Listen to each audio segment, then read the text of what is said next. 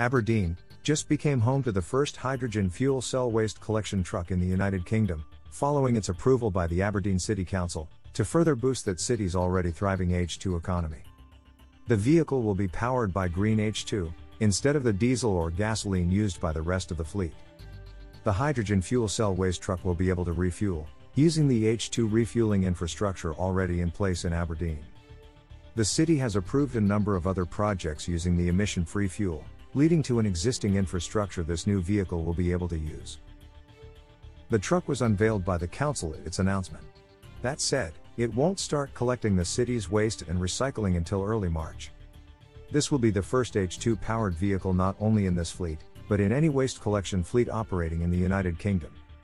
It will start by servicing the wheeled bins in Bridge of Don, Carthdee, Kingcorth, Maastricht, Milltimber, New Hills, Rubislaw, and Woodside Hilton. After that, it will proceed to other routes, including mixed recycling and bulk bins. The use of the hydrogen fuel cell waste truck is expected to achieve a notable carbon reduction. Each trip using the H2-powered waste truck is expected to save more than 25 kilograms of CO2 equivalent per liter. This data is based on the emissions of diesel trucks running similar routes. That said, the vehicle will be collecting its own data when it starts its use. This will make it possible to better understand just how much CO2 savings is generated, and how further rollouts of similar vehicles can best be implemented.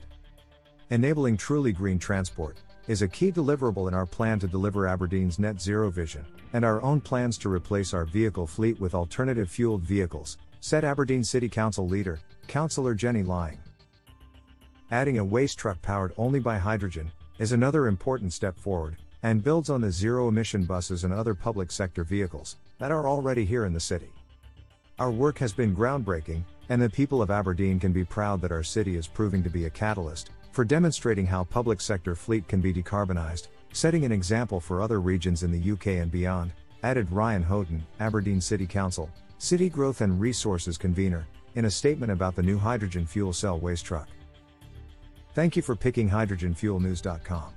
Don't miss your free access to our exclusive ebook, just sign up today. Follow this story and more on HFN.